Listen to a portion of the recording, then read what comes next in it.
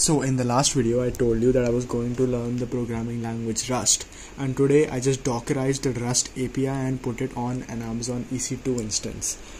One server is in NodeJS, one server is in Rust, and we're going to be seeing which one's faster. Alright, so let me go into my EC2 instance.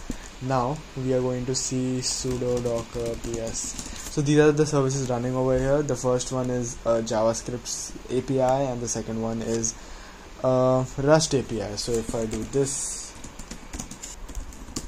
I'm going to get a response, and if I do the same thing for the JavaScript thing, you know the deal, it's going to give me a response. This is my JavaScript server.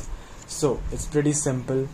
I'm going to use a tool called this, and just in case this fails, I have some measurements which I did earlier today with 30,000 requests, which worked out pretty well. So I'm going to give you this. First we are going to do the JavaScript server, so let's just hope to God that everything goes well.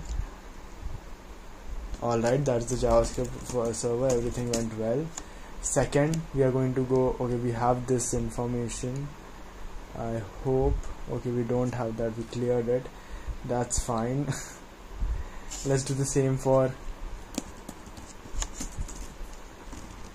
the Rust server, and let's see what Rust does. Alright, so you already know that Rust was faster. Alright, let's not even discuss anything about it.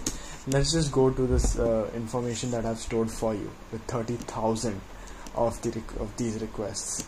So if you pay attention here, the Axiom server took 6 seconds and the Node.js server took 14 seconds, which is almost half. I mean, that's crazy, more than half.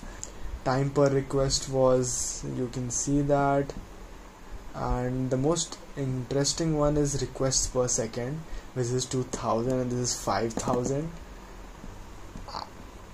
This is insane, right? This is crazy. Unfortunately, Node.js is the easiest to hire in the world right now, so it doesn't matter how slow it is, everyone is going to choose Node.js anyways. So yeah, that's pretty much it. I think I'm having some good progress in Rust.